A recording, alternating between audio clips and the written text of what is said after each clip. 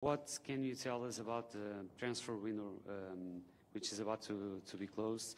About Kamada, he's a player who has been associated to Benfica.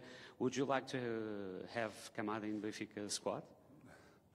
Yeah, you know me already a little bit, so I never talk about any rumors. So I think, yeah, like you said, so now if the transfer window is 3 days more open. Now all the teams in Europe, they try to improve their squad. Maybe on the last day they will happen more than maybe the last 3 months. So we will see. We also try to make some good moves with players, but that's something in the background. I think we already have a very good team, and so we're playing well. And of course, you always can think about a few adjustments. I think I only talked once about a player, and that was about Ricardo Horta at the beginning of my first press conference, because this situation was very clear. It was public that Braga want to sell him. It was public that we want to get him because he's a very good player, and yeah, he's still a good player, and the transfer market is still open. So we will see what happens the next 2 days. Marcos, mais futebol licénian.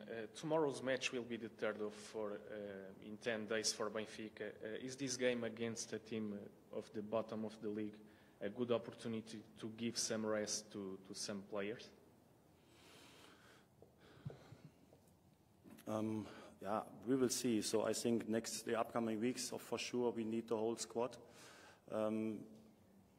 At the beginning of the season, I preferred to start a lot of times with the same starting 11, because in my opinion they deserved it, and the goal was also that they get used to each other, that we get a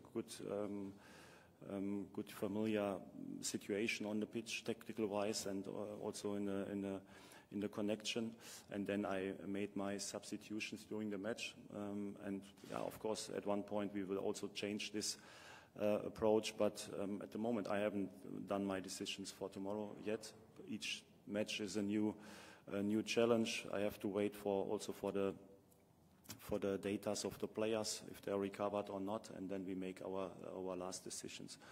But that we need all the players to win games.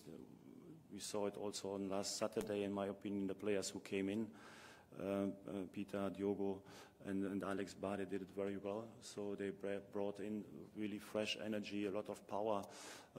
Peter was involved in 2 goals, so that's exactly what we need. So the players, they show that they are in a good condition, and of course they also can play from the start. Not only these 3 players, also other players in the squad. But yeah, for me, it's not a rule. Like now is the moment to give other players in the starting 11 the chance. It is always a decision for the upcoming match.